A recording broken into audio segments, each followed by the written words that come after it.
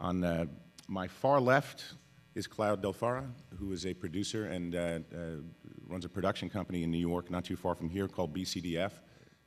Kat Papiel, how's that? All right. Amazing. Thank you. Works with Indiegogo, who is a crowdfunding organization that you've probably heard of, and she'll be sharing with us some of the sort of 21st century approaches to financing your film. On my right is Riva Goldberg, who works with a wonderful organization called Cinereach. It's a not-for-profit organization that gets involved with grant writing.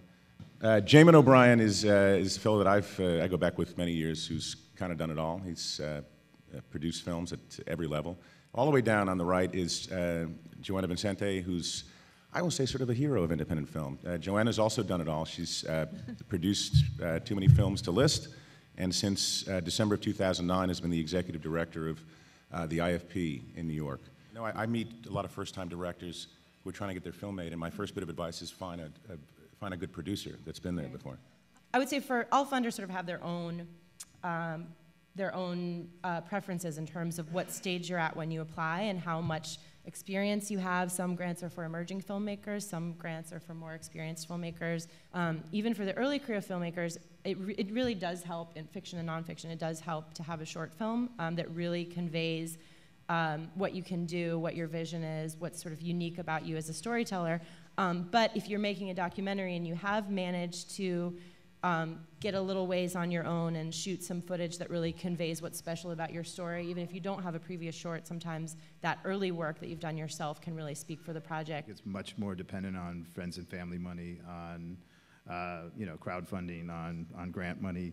It's not, you're not really going to get the sort of sophisticated high net worth individuals who are just looking to participate because they may or may not lose their money. I think that sort of is knowing who you're going after and what sort of conversation you're having with them is really so vital and so key. There's not really a model for micro-budgeted films right now, but there is definitely a really huge pitch to be made right now for micro-budget films, for films under the $1 million mark, or even well under the $1 million mark. For us, crowdfunding allows filmmakers that bridge into the industry, so we kind of alleviate that bottleneck and get you kind of moving forward. Obviously, at the end of the day, it is still down to your storytelling and your expertise as a filmmaker to kind of keep, getting yourself to market.